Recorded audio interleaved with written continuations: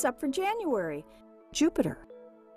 Hello and welcome. I'm Jane Houston Jones from NASA's Jet Propulsion Laboratory in Pasadena, California. Jupiter's moons are putting on an amazing show this month. The orbital path of the moons is tilting edge-on to the Earth and the Sun.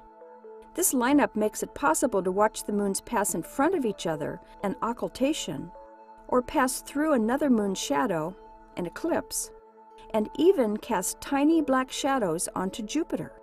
Jupiter rises by 10:30 p.m. at the beginning of the month and by 8:30 at the end of the month.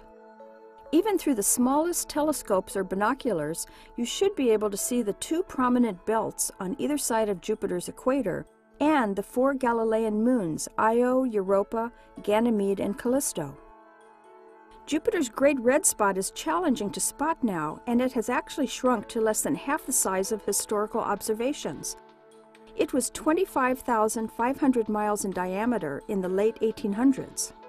The Voyager spacecraft measured it to be 14,500 miles across in 1979, and recent Hubble telescope observations have found it to be 10,250 miles across, and it's shrinking by 580 miles per year. On the night of January 23rd and the morning of the 24th, 3 moons and their shadows crossed the disk of Jupiter. If you want to try to see their shadows, you'll want to start looking through telescopes at 10 p.m. Eastern Time. At 10:11 p.m., the first shadow of Callisto appears, followed by Io's shadow at 11:35 and Europa's at 1:27 a.m. Then, for 25 minutes until 1:52 a.m., the 3 black shadows will appear on the planet's disk at the same time. This triple shadow transit won't happen again until 2032. There's one more treat in store for Jupiter observers this same morning. Io is eclipsed by Callisto's shadow beginning at 12:41 a.m.